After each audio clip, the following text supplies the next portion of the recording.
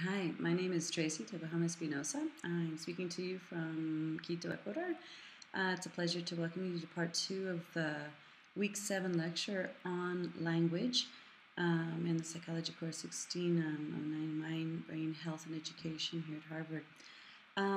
What we're going to do is we're going to look at the second half by dividing it into 4 big parts. First, we're going to talk about the benefits of bilingualism or the benefits of multilingualism. Then we're going to play a game about the myths of multilingualism to see exactly where the evidence is as far as good things, bad things related to foreign language acquisition. And we're going to talk, along the way, we're going to talk about state of the research in these different fields, and then hopefully generate a lot of good discussion that we'll be able to post on the boards this week. As I mentioned earlier, this is one of my favorite topics. I've written a couple books on this, and I'm very pro foreign language. I know that that really adds a slant to the way that I'm looking at these things, but I hope that it's beneficial in trying to convince some people who've been naysayers about integration of foreign language into early school settings. I hope we can have a really good debate about that in this week's work. My main reason for actually doing this and for loving it is because I've raised 3 children in 4 languages, and they're great. For the past 20 years, my daughter Natalie and my son Gabriel and my other son Mateo have been doing just great with languages. My daughter graduated from the German Abitur and had to take language tests at the exit and was shown to be a perfectly balanced multilingual, speaking, reading, writing, all comprehension levels in English, Spanish, and German, though her writing in French isn't all that terrific. But she doesn't have an accent in any of her languages, neither do the boys. I think this has a lot to do with the early acquisition that they had. I myself speak Spanish fluently. I have some German, some French, some Japanese. I love languages, and I am a big proponent of this, so I hope I can convince all of you that this is a good thing to do, independent of how old you might be right now or how old your children are. To begin, I'd like to just sort of share with you some of the benefits of bilingualism, and we have a very important, serious video here to share with you.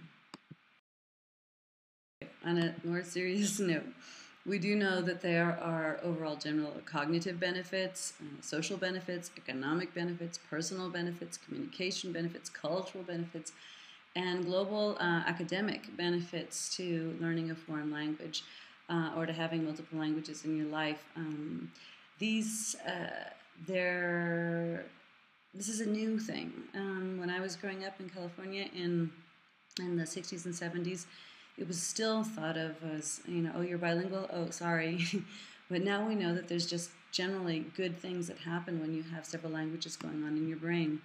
We also know that bilingual children have higher levels of abstraction at earlier ages, that they're able to inhibit languages, they manage language rules faster, and they actually are using more of their brain. Before, we used to think in the 60s that you had a little pie for language, and it's horrible if you were to be bilingual because you'd cut your potential in half for any language, and we just know that that's not true anymore.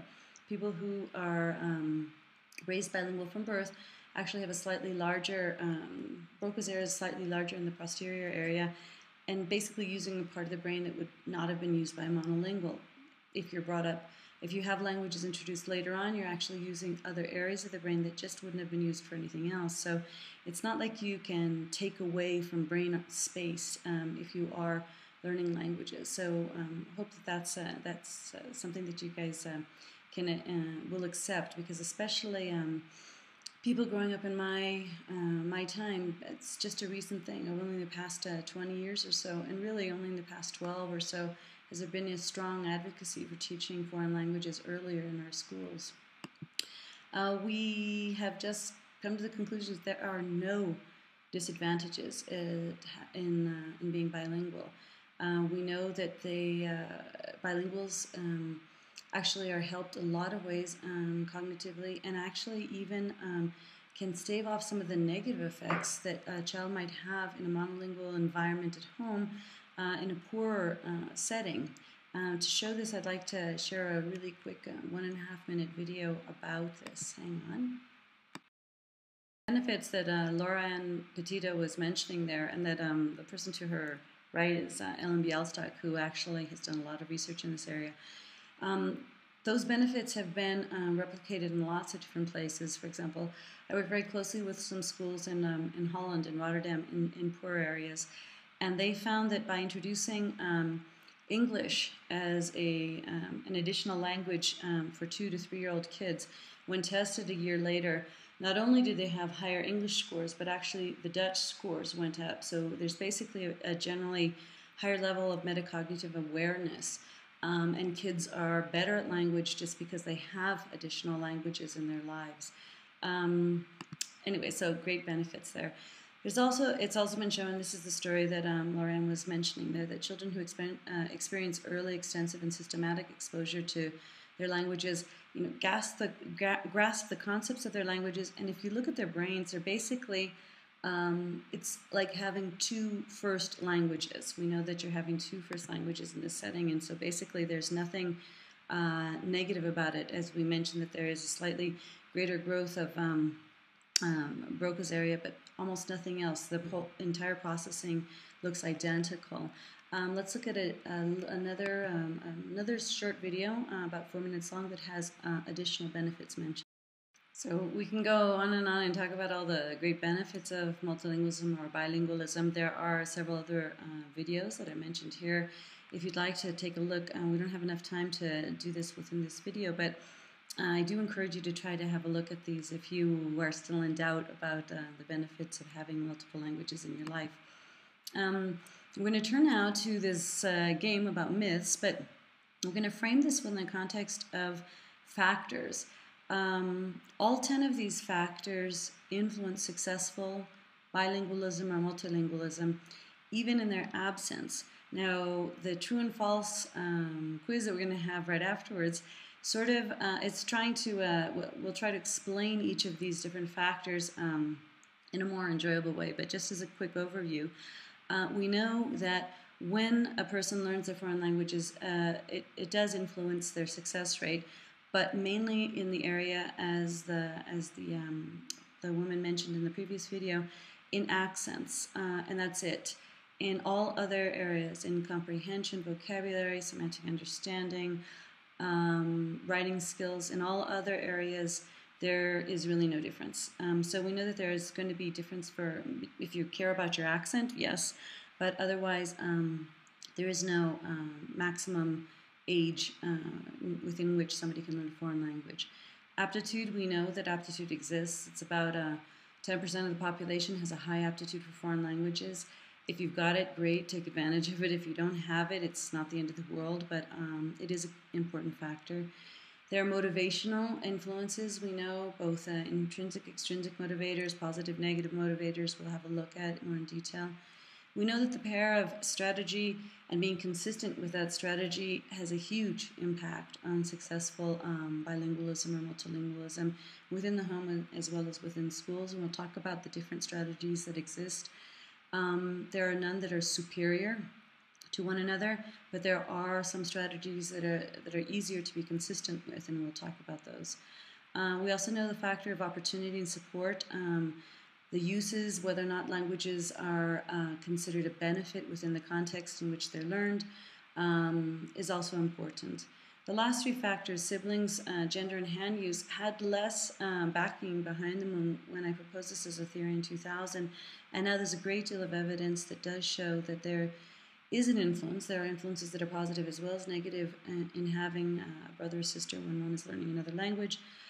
Boys and girls, there's no such thing as one being superior to another related to language acquisition, but there are some things to be said about the way that boys and girls go about learning languages. And we also know that hand use is a very good indicator as a reflection of cerebral dominance for languages. And that does have some impact related to literacy skills. And there's another factor that I'm not going to list here that many people talk about, but it's not included here because it does change. and that is personality. Extroverted personalities do tend to learn faster. However, personalities, an individual doesn't always have the same type of personality in all settings, so it's not listed here because it's a changing factor.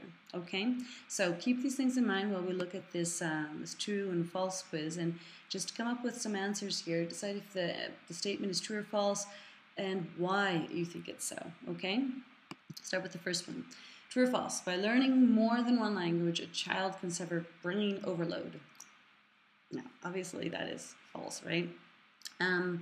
We know that if a child is brought up bilingual from birth, basically he's learning languages as if there were two first languages, and the same mechanisms, the same systems, the same pathways are used in the brain for the first as well as second. And if a child has a third language, they're all in the same physical structure, and the pathways are very, very similar.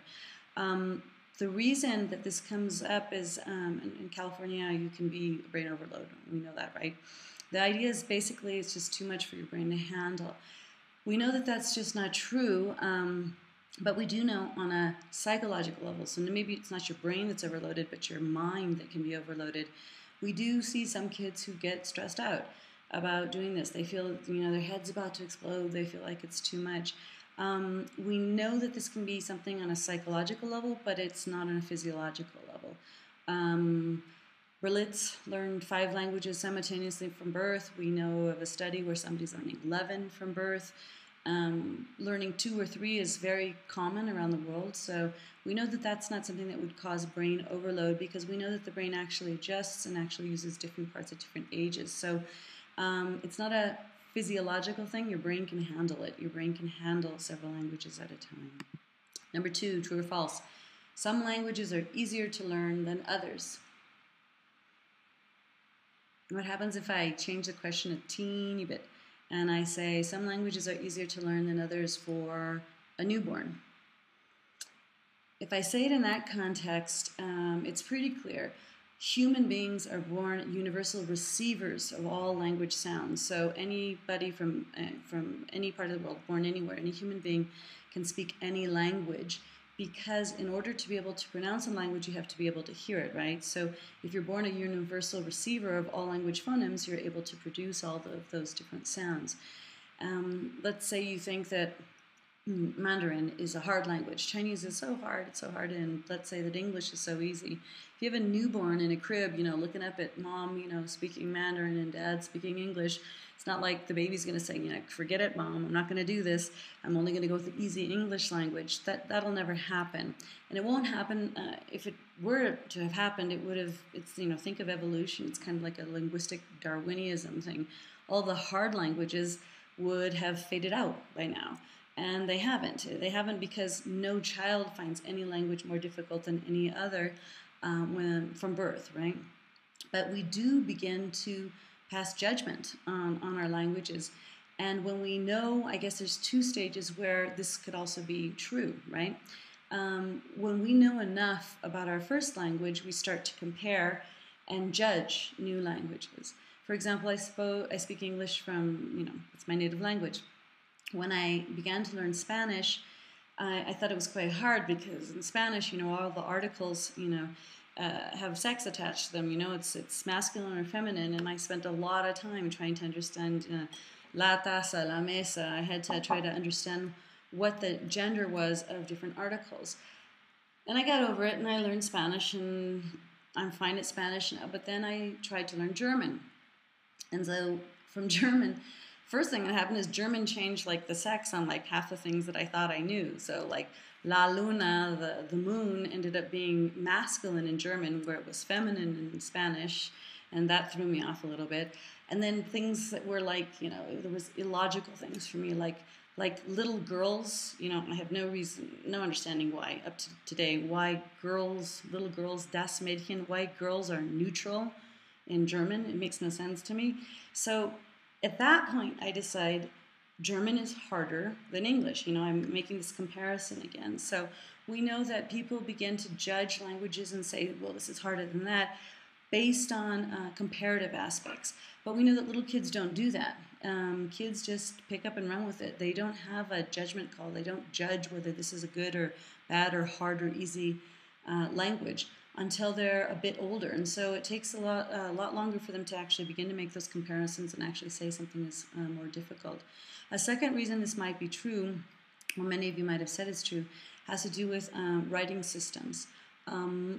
We automatically believe that if a language, a new language we're learning, shares the phonemic alphabet, for example, A, B, C, D, then it's easier, and that we presume that things like Arabic or Russian or Chinese or Japanese or Korean, those are more difficult because the writing system is different.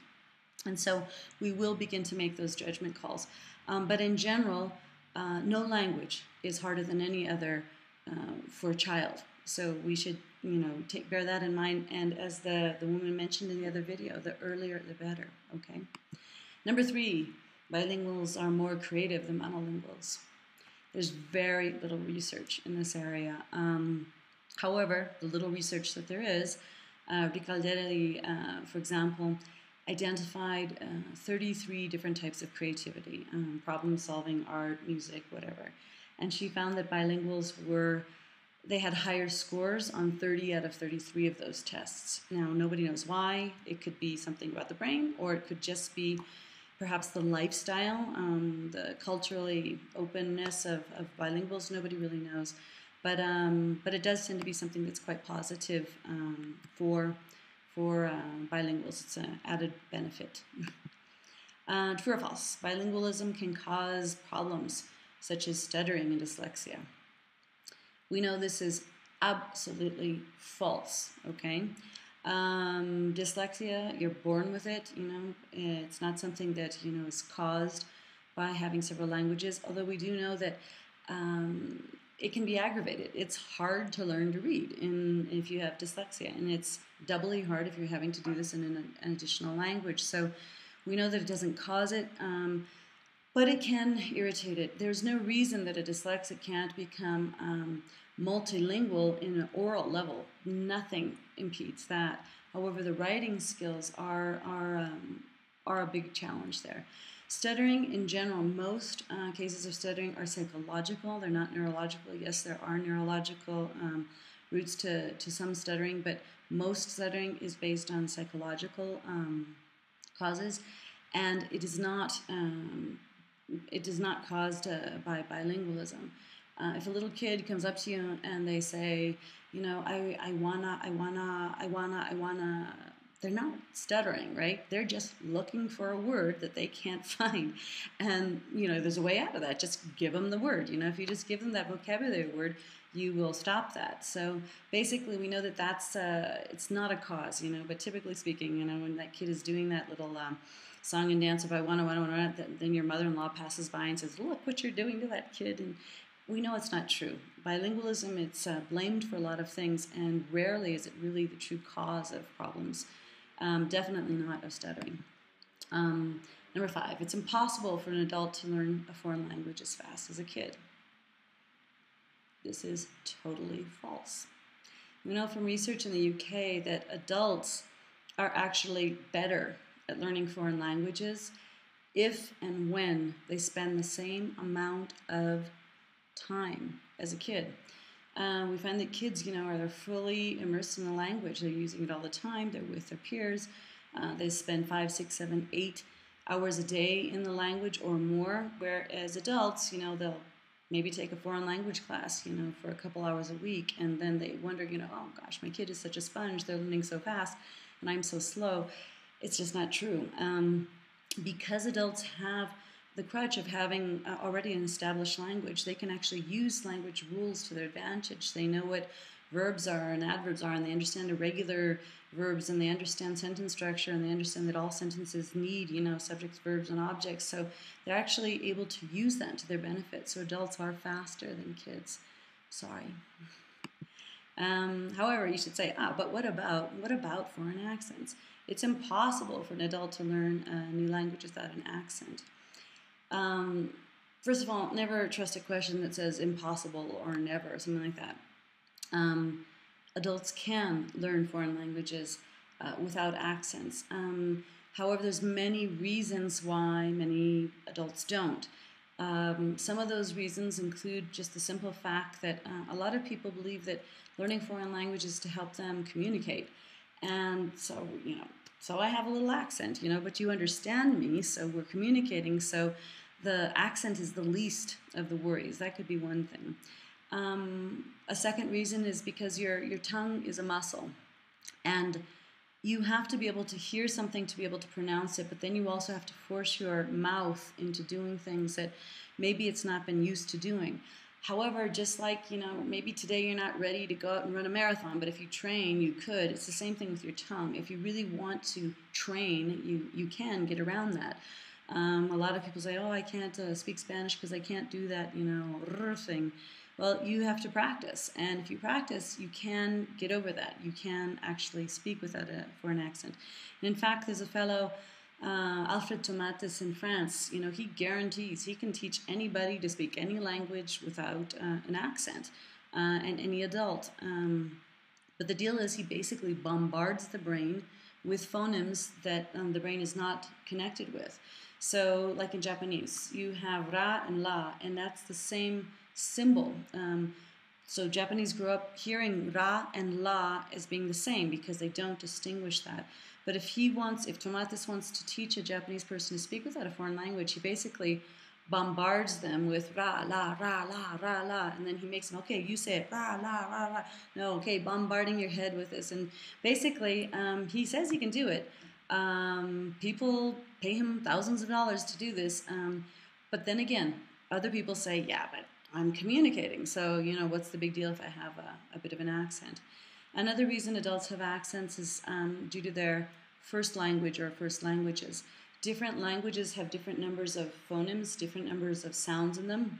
So, for example, if you speak Swedish or Dutch as a first language, you have a really broad range of phonemes, which means that the likelihood that you can speak, say, English, which has slightly smaller number of phonemes, or Spanish with even less phonemes, the likelihood that you will speak those languages without an accent is pretty high. But if you speak, for example, a Spanish speaker going to English has a higher probability of having an accent because they have fewer sounds than English does.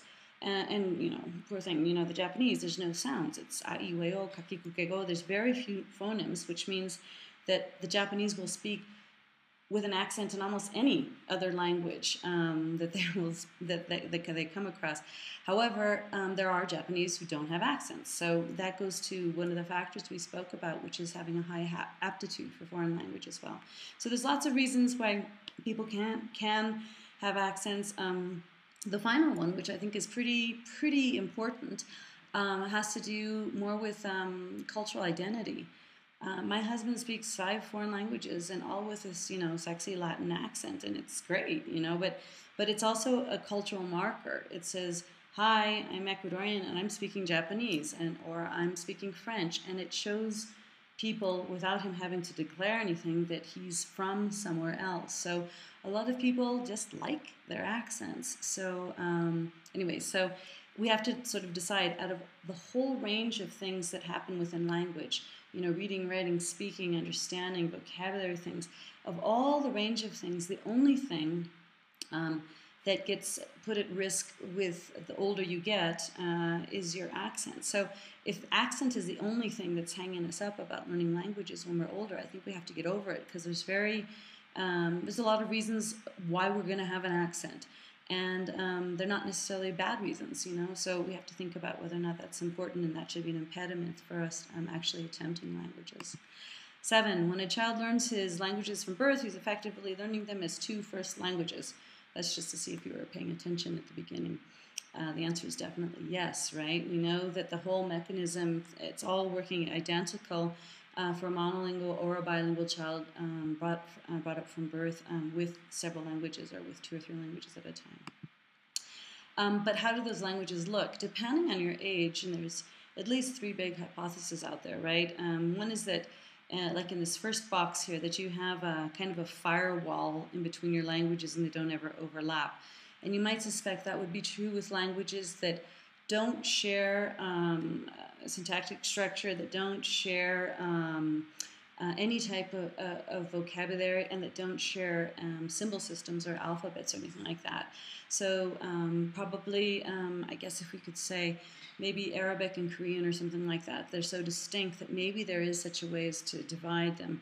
But the second idea is that you actually have languages, like you'll have a strong first language and then you might learn a second language, but not as good, for example. And that's kind of one on top of another. And another case is probably the most popular, and this is Whitaker's work, is basically this overlap hypothesis.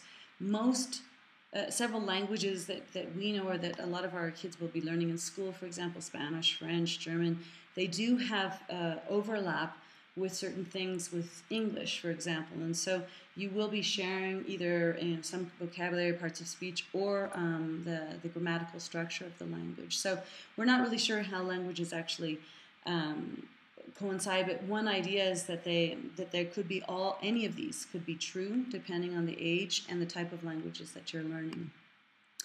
We know that people brought up so bilingual from birth are basically going to have the same structure, and that basically this cuts off really early, around 7 months or so of age. We know the brain, or the skull grows so fast in the first 3 years of life that basically giving your brain the space to actually locate things in other areas, it will. So we know that, as we mentioned before, babies are born universal receivers of language, but this will quickly narrow. This was Worker and Tees did some studies on this, where they showed that babies 6 to 8 months old, 8 to 10 months old, and 10 to 12 months old they were all wired up. These were Anglophone babies who had English at home, and they were exposed to sounds in Czech, Hindu, Zulu, and Spanish, which have phonemes. They have sounds that don't exist in English. And they found that all of the 6 to 8 month old babies had separate firings for each sound. So basically, the brain, as a universal receiver of sounds, was taking them all in and creating connections for each of those individual sounds. But when they tested them again from 8 to 10 months, only about half of the sounds were fired for. And by the time the kids were 10 to 12 months old, they only had firings for the sounds, for the phonemes that actually also existed in English. So we know that this narrows really quickly. So if you want children to be exposed to language, to be able to speak them without accents later on in life, if they decide to choose to learn them, early exposure is always positive. I was told by a student in a workshop recently that they heard of these experiments, that in Singapore babies are exposed to sounds in very diverse languages. They're encouraged, the mothers are encouraged to play nursery rhyme songs in a huge variety of languages to expose them to language sounds. Nobody knows if that's going to work, okay? But we do know it can't hurt, okay? So they're kind of taking a chance here and recommending that, that parents actually expose their newborns in the first year of life to several different language sounds, so that eventually, if they're going to learn languages later on, they can actually learn them without accents. We also know that you're using more of your brain. Basically, bilinguals are using more space in the brain. But again, it's not anything that would have been used by anything else. Like, it's not encroaching on any other language skill. It's not like you're worse in math because you have languages. Nothing like that is occurring. And we also know that humans have this unique ability to learn languages, which is much more a functional thing. It's much more by the pathways. It's much more a connection of areas than it is by structure. There's not, your brain doesn't look terribly different. There are more connections, but there's not like there's this extra growth anywhere there in the brain. It's not a structural thing. It's more functional. True or false? All people have the same area of their brains to speak different languages. We know that this is definitely false. We know that typically speaking, as we said before, 95% of right-handed people and 70% of left-handed people do have Broca and Wernicke's area in the left frontal and parietal lobes. However, there's this 5-10% of right-handed people that don't, and 30% of left-handed people that don't. And we also know that people who are learning languages at a later time are also, putting languages. There's a far greater right hemisphere use for additional languages as well. So we know that this is false. Here's a strangely worded question. It is not recommended that children learn literacy skills in 2 languages. Basically, children shouldn't learn to read and write in 2 different languages at once. True or false? This is not necessarily true. Can be false. However, it's not ideal. We know that in the best structures, for example, in the European school model in Brussels, they have a system where children come in at 3 years old and they start school in their native language. And then 2 years later, they are introduced to what is a world language, which is basically a European Union language, which is also a UN language, in a form of play. So when they're 3, they have their native language. When they're 5, they begin pre-literacy skills in their first language, and they're introduced to the second language through play, okay, which is a world language. 2 years later, 7 years, they have strong literacy skills, 2 years in their first language. They begin pre-literacy skills in the world language, and then they're encouraged to learn a third language. They're introduced to a third language, which is supposed to be a border country language. So if, let's say you live in Spain, you should learn either Portuguese or French because you border with those countries. So that's introduced in either it can be physical education, it can be art, it can be even math, which is very demonstrative. But also the main goal here is that they love the language. The main goal is to make them fall in love with this language. So there's a huge affective element there. So in their second language, they're learning pre-literacy skills, and in the first language, they're solidifying their language skills. At 9, the fourth language is introduced, again, through demonstrative classes. Pre-literacy starts in the third language. Now they have 2 years of solid literacy skills in their second language, and they're working on their 4 years of literacy skills in their first language. This structure basically guarantees that the fourth language still has 7 years to improve upon literacy skills, which is fabulous, because we know to gain oral language skills you need about 1 to 2 years, but to gain literacy skills you need between 5 and 7 years. This is Cummings' work, to be able to have age-appropriate native level skills. So we basically see that by the time these guys graduate, they will graduate in 4 languages at the level for entering university, and they have extremely high-level language skills. Now, what do that's so good? They have separated 3 factors, right? They separate time, place, and person. So going back to this question, if in a school you have a school structure that divides by time, place, and person, but it's the same year, but the time is division by morning versus night, place is just one classroom versus another classroom, and person that you have 2 different teachers, it can still work. It's not ideal, but it can still work. I have worked with school districts, school systems in 24 different countries, and they do this. Some of them do this better than others, but the best systems separate by a longer period of time, definitely by different people and physically in different spaces. When they do that, they are successful. How do you get to multiliteracy skills? There's really basically 5 different steps, and we're all saying basically the same thing. Initially, the kid has to just understand, what is the point of the written word, and you'll find, little 3-year-olds, and they'll come over and they'll say, what do you want to eat? And they'll play restaurant or whatever. And they realize that they're pretending, they're not writing anything, but they're pretending to write something down because they grasp the concept that we write, we take notes to remember. Our brain is fragile, it can't remember too many different things. So they understand what is the purpose of written language. It's basically to be a record of something, right? So when they can get that, then they can be introduced to the phonemic alphabet, which is basically one sound to each symbol. So a, b, k, d. So you're matching just one sound to each of the different symbols.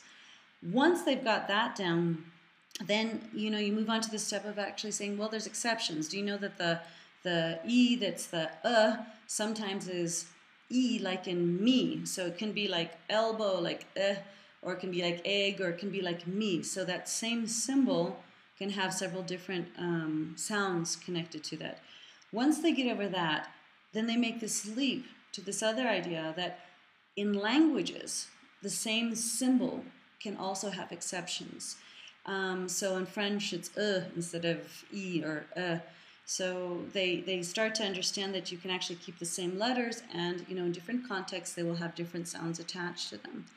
After they've got that, it's basically practice, it's familiarity, repetition, and the frequency with which they are exposed to the words that will allow them to be able to read and write in another language. In my own kids' case, because the German school system was teaching them to read and write at around age 5 or 6, 5.5, 6, I took advantage of this natural curiosity that that kids tend to have for language around 3, 4 years old, to teach them pre-literacy skills in English before they did that in Spanish, and then in German, and then 2 years later they did that in French. And then at one point, my daughter, she's around 9, she said, Mom, it's a shame I never learned to read in Spanish. I said, well, great, why is it a shame? And she goes, oh, no, I'd love to read in Spanish, but I never had a class. And so, taking advantage of her own interest, we began teaching her reading and writing in Spanish. And then we moved back into a Spanish context where she really had to solidify her skills. But basically, we separated her exposure to each of the languages by several years, about 2 years separation. And it's worked out fine. She writes like a native in the 3 languages, not in French, but in English and Spanish and in German. Just reiterating this, we know that basic oral skills take about 1 to 2 years to achieve. However, literacy skills, depending on the system, take about 5 to 7 years.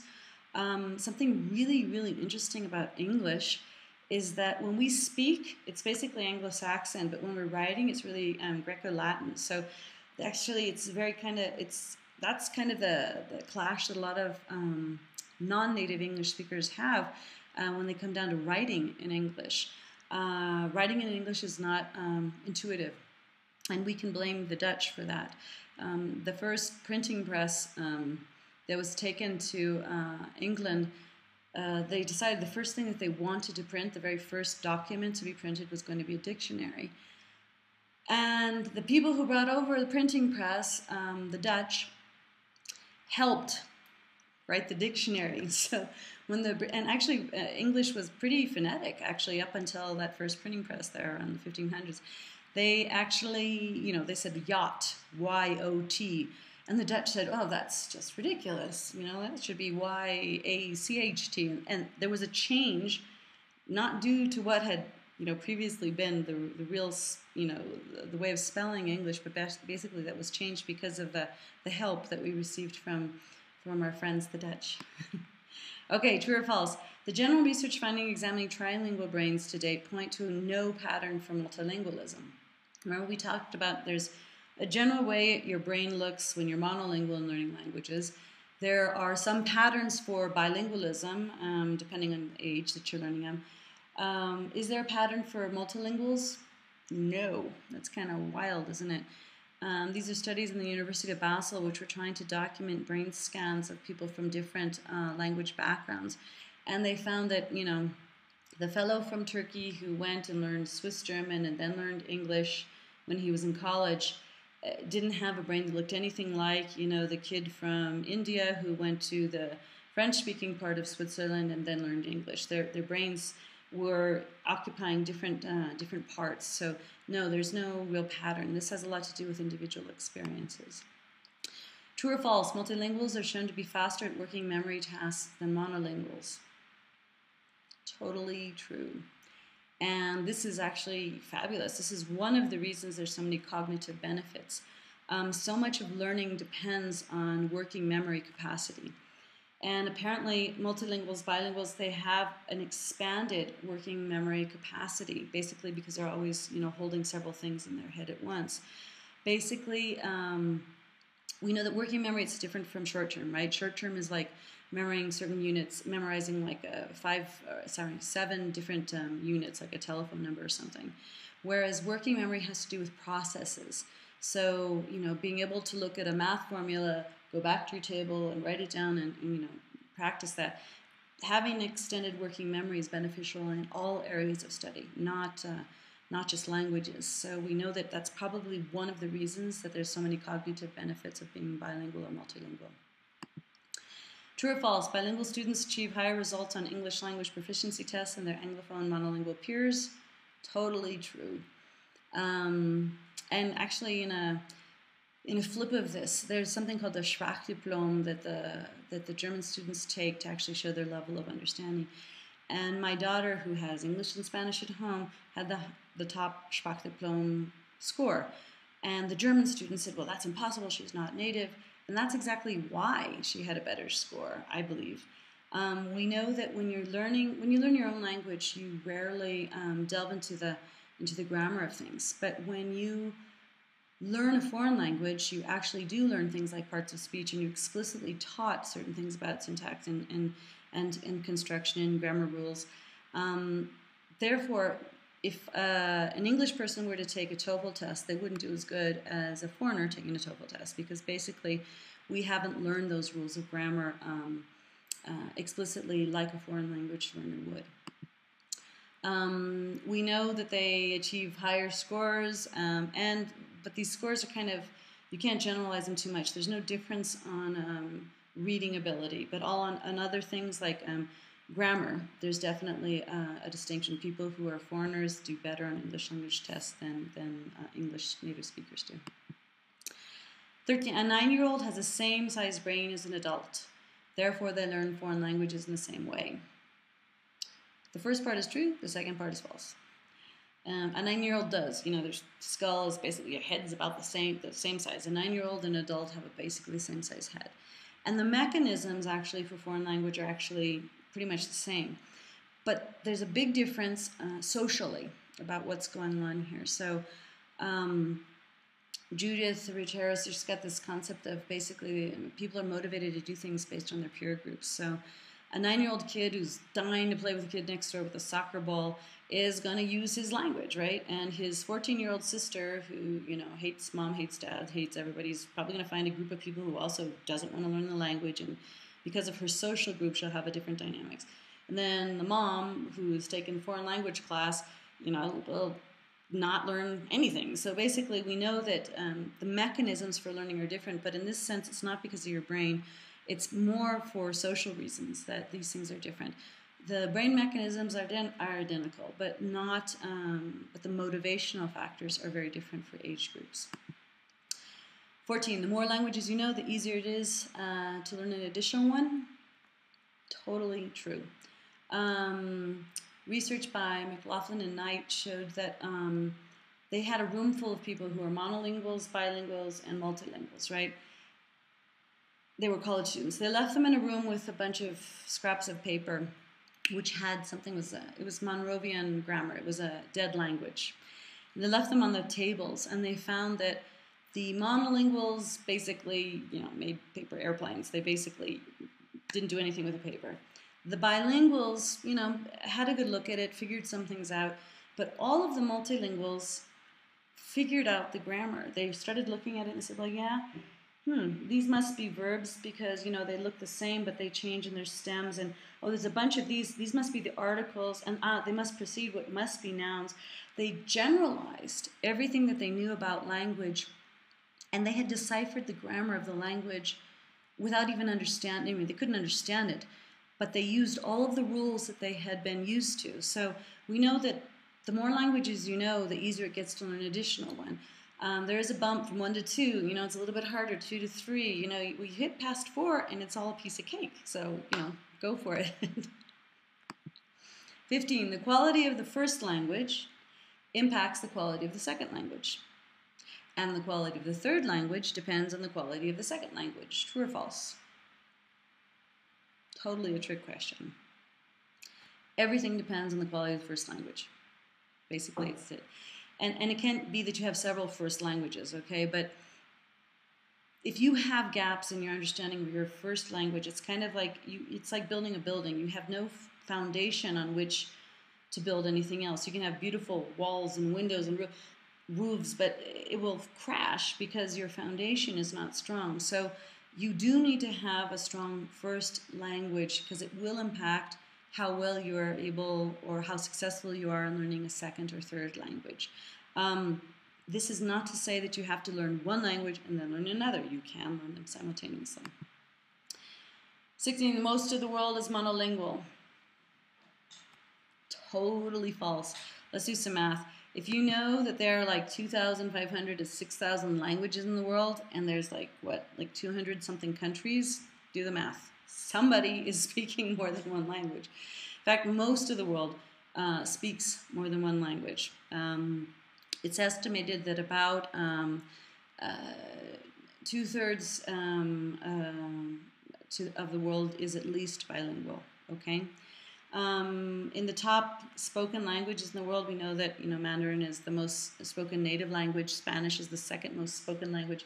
English is the third most spoken native language. However, as a second language, more people in the world speak English than any other language in the world. And as I mentioned in the other video, this is going to last at least for another 40, 50 years. So keep it up with English. Several other myths that are here.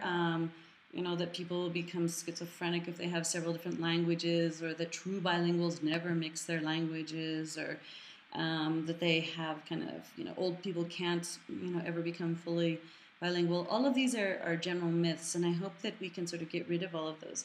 And if in the discussion group you have some myths that you'd like to throw out there, I'd really like to sort of clear the room of those things, because there's a lot of great evidence out there now that sort of gets us away from thinking about that. Okay, we're going to watch a really quick 3-minute video that sort of sums up these myths and also the benefits of bilingualism.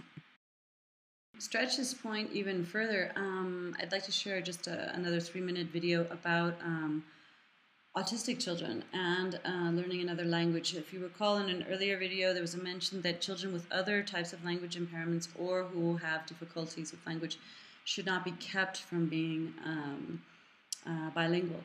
This goes for cases of mental retardation, dyslexia, all the rest of it. There's no reason not to be bilingual, and this includes autism as well. Okay, to sum up then, we're going to actually go back to these 10 key factors and just look at a slide or two on each of these different factors. And as we do this, I'd like to suggest that you yourself think about your own personal situation or kids that you might work with or your own children, and actually try to figure out what might be their combination. The idea of this is basically it's like cooking. You might have the ingredients of a crepe or a cake or a pancake. You'll find that it's basically all the same thing, right? It's flour, milk, egg, vanilla maybe, or whatever. It's all about the same, and these are the same ingredients here. But those 3 things don't taste the same, and basically nobody's going to have the same recipe as far as foreign language is concerned, because they're going to have different combinations, different quantities of each of these different factors here. So hopefully you'll be able to take all of that into consideration and try to balance out what would be the factors that you might be able to influence, if they are factors that you can influence in the bilingual kids in your lives, and in order to make their endeavors more successful. Okay, we know that there are windows of opportunity, and these are not the critical periods, but these are moments where, for example, if a kid is exposed to languages in the first 9 months of life, the likelihood is that he will not have an accent in his languages. So we know the earlier the better. It's a great time to learn another language, and as kids are universal receivers of foreign languages, they will be treating them as 2 first languages. All right. We also know that there's something like a window and a half, which goes until around 2.5, 3 years old, for people who have a high aptitude for foreign languages. Basically, the time greatest head growth, between 0 and 3. Around 2.5 years old, the skull grows sufficiently enough where these 3 bones descend into the auditory canal. They're called ossicles. And they basically, change slightly the way that sounds are perceived. So if a high aptitude kid is exposed to languages, let's say in the first 3 years of life, the probability that he can go back and retrace those connections in the future and speak that language without an accent is quite high. We know there's a second window of opportunity, which is huge, more or less around the age of 4 to 8, when little kids learn languages. Basically because little kids have little egos and they don't have a problem with making mistakes. This is a big difference for kids more or less around 8, 9 years old. They start to care what everybody else thinks of them.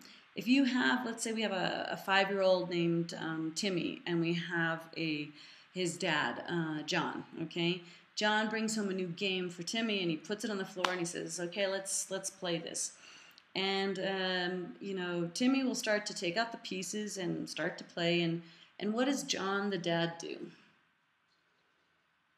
We adults read the rules first. We want to know all the instructions. We want to know the right way to do things before we even start. And Timmy, just sort of takes the pieces and starts to play. He'll just put it all together. He'll put together what he's got. John will correct him and say, no, it's not this way, it's the other way, and he'll just adapt the rule. And he doesn't have an ego problem. He doesn't need problem with being corrected. He will just let himself be corrected. And that'll go on pretty much until, around 8-ish, 9-ish, when we start to care. We start to care too much about what other people think of us, if they're going to make fun of our accents or whatever, and we start to give up. So when we say that, kids are such sponges and they learn so fast when they're kids, as opposed to being older, there's not a lot of truth to that, but there's a lot of psychology to it. I guess maybe some of you are probably that kind of an adult, you can keep that open attitude your whole life long. It really depends on how you were brought up, I think. And if you're just open and willing to make mistakes, because that's what learning is, then you're probably going to learn faster. But we have to accept that there's a great window there in the early years, and we should try, especially in the States, we have a very poor policy of foreign languages. I mean, Europe is so far ahead of us as far as understanding that early introduction is the most powerful. We should really learn from those lessons and actually try to adopt earlier language learning. We would avoid having, embarrassed teenagers who hate, the whole idea of foreign language and reject everything if we would stop doing this in high school and we would start doing this in the early years. There's also some early language milestones to keep in mind. It is totally normal for a kid brought up bilingual from birth to mix his languages. Totally normal. There's no reason that kids should know that these are separate language systems. The way to speed that up is that if you're consistently, whoever's supposed to speak one language or in whatever context, that they're consistent with that strategy. That's key. But around 3 years old, kids start to label their languages, and they'll start to say, well, mommy says it like this, and my teacher says it like that, or mom says it like this, and dad says it like that. And then they'll actually give them names, like mom will speak in Spanish and dad's speaking in English or whatever. So they'll start to label their languages.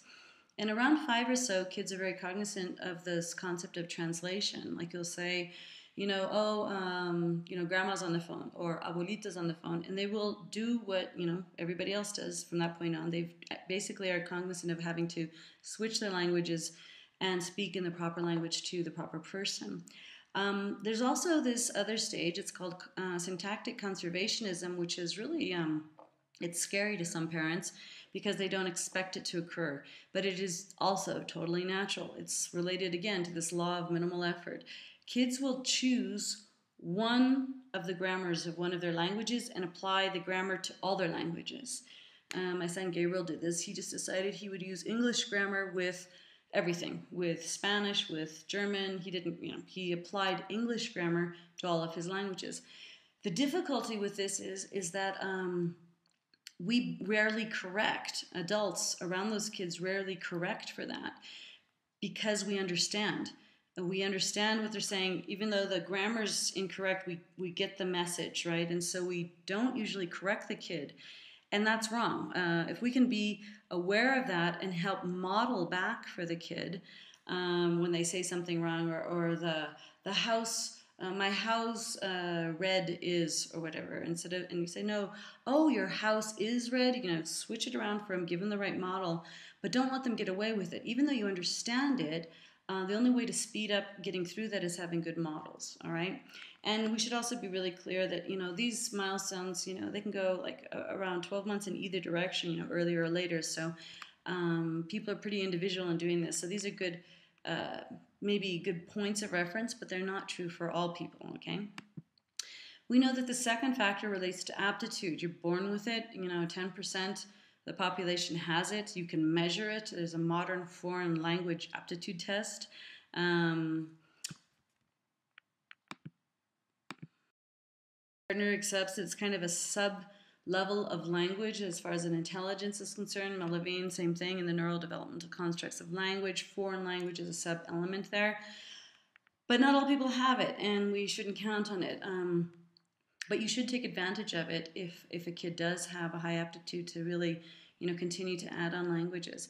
There are kids who love sounds. They experiment. They love languages in general. They're curious. Give it to them. If they want it, give it to them. The third factor has to do with motivation, and we know there's these two powerful partners, the positive and negative, as well as the intrinsic and extrinsic motivators. And we know that people can learn in all of these quadrants, right?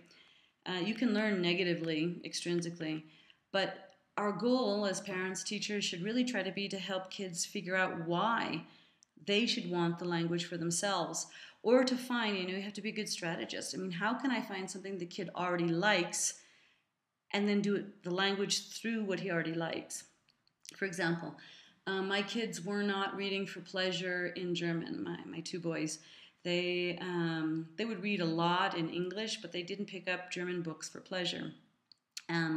But they loved the Guinness Book of World Records. So one day I came home with the Guinness Book of World Records. I said, "Hey, look what I've got, guys." And they got all excited.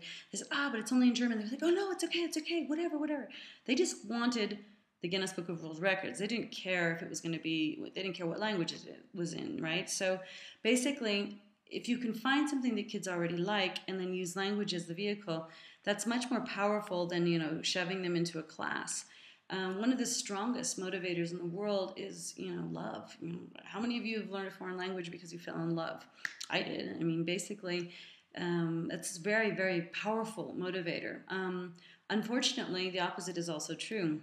You have kids who know that they must pass, whatever class, English class, in order to pass the year, and they don't because they hate the teacher. So if, the feeling, the emotion that's attached to this is really, really powerful in influencing whether or not there's going to be success or not in foreign languages.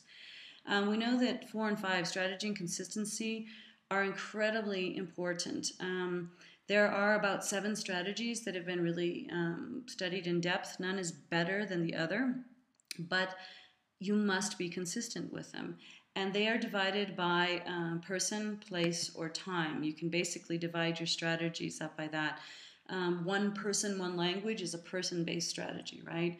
Place. This classroom is always going to be in Spanish, and that classroom is always in English. That's a place strategy. Time can be that, story time is always going to be in whatever language. But choosing a strategy is very, very important. And being consistent is fundamental. And you have to choose a strategy that's developmentally appropriate. You can't choose a strategy, for example, based on time, and a kid wouldn't understand the time concept. For example, I had a woman tell me in Switzerland, she says, "Well, I speak, 5 European languages, and I want my children to speak them as well." And I said, "Well, that's cool. What's your strategy?"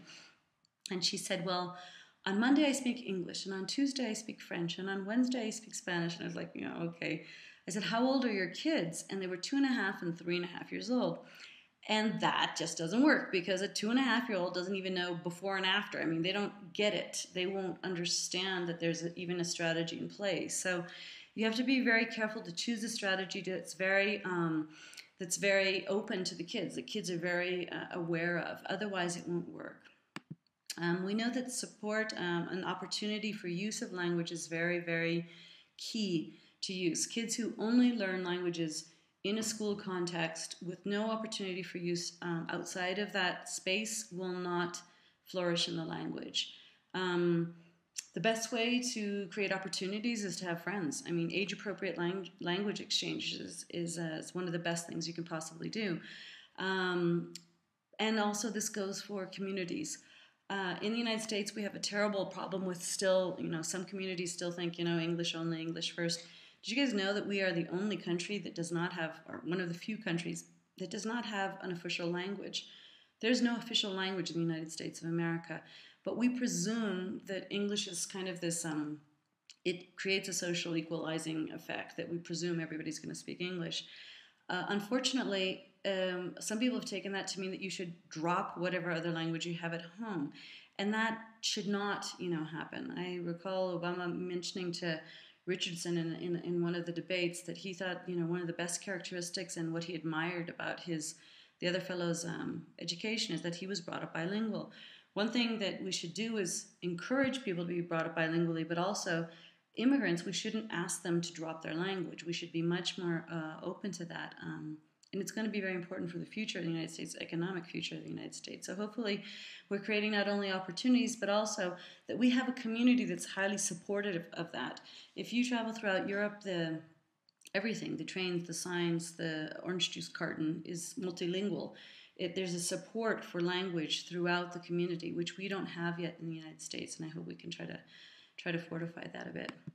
The seventh element has to do with historic and linguistic relationships between languages, which we mentioned before. We talked about language families that can exist, how you can sort of divide up the language families. They sort of grow up together, and basically by isolation, they actually end up having different types of languages. So being separate actually helps develop even more languages. There's different ways of plotting these things. But basically, we know that languages that are associated or related to other languages are easier to learn than others. We also know then there's linguistic typologies and languages that share these linguistic bases that have the same order of the words should be easier to learn than those that are different. For example, in German past tense, it's hard for an English speaker to realize, but the verb is always at the end, right? And that's something that's very hard to sort of think about because that's not the way we would do this in English speaking. So you have to, we find that languages that share the same structure are easier or faster to learn than those that have different structures or different typologies. From here, we're going to look at first and second languages have powerful influence on third languages. Basically, based on the typology of the languages is very important. The speaker's proficiency in the other languages that they have, their metalinguistic awareness, if they understand general rules of language, and how much time is spent on the language itself. The educational level of the student, but that's also directly related to vocabulary issues, right, and reading levels. The age when the languages are learned, as we mentioned before, parent involvement, as well as teacher qualifications for language. So these are sort of the things that sort of spill over from first and second languages into third language. The factor has to do with siblings. There are positive and there are negative effects of having a sibling when one is learning another language. Positive is that you can increase the number of opportunities that there is for use. So if you're using a foreign language and kids are having the foreign language at school and they come home and they practice more, that's great. However, you can have negative influences as well when kids don't want to compete with their peers or when one peer dominates the other peers. So you sort of have to create the space for them to actually have equal opportunity for use there, okay? We also know that boys and girls do learn languages slightly different. It doesn't have to do with a brain thing. It has to do with a frequency of use.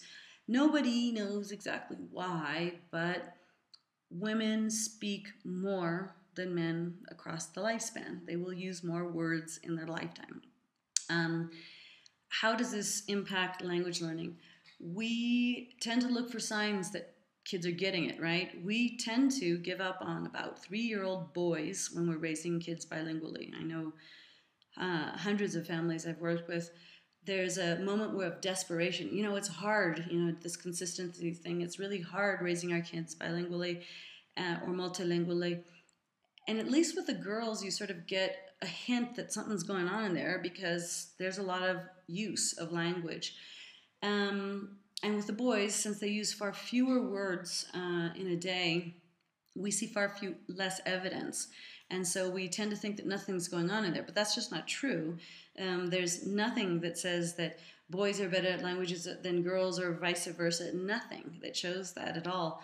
But it's an evidence-based thing. So we just have to sort of, hold our breath a little bit and give the boys a bit more time there. I remember my daughter She's the oldest. I call this the boss syndrome, the bossy older sister syndrome. She basically is so helpful and generous in her personality that her younger brother, she was like the official translator. You know, he would go, and she, he's hungry. And he goes, oh, no, he's dirty. And he didn't have to speak, so he didn't speak, you know, law of minimal effort again. He basically let her do the talking until he started going to school. And about three and a half or so, he was in the school, and I remember picking them up from school one day and asking, you know, basically, you know, how was your day? How's everything going? And my daughter starts in and blah, blah, blah, you know, telling me all about her day. And all of a sudden, out of nowhere, Gabriel said, "It's my turn."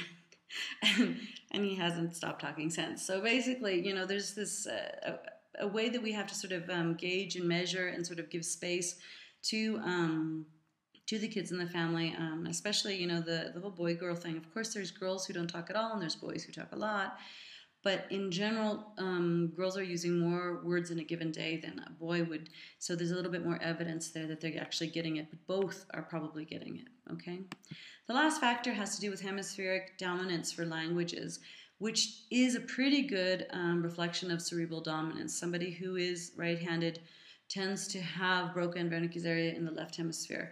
However, most left-handed people also have broken Wernicke's area in the left hemisphere. So that's to say, most of the world will have language in their left hemisphere. However, there is evidence that there are people who don't. 5 to 10% of right-handed people, 30% of left-handed people don't.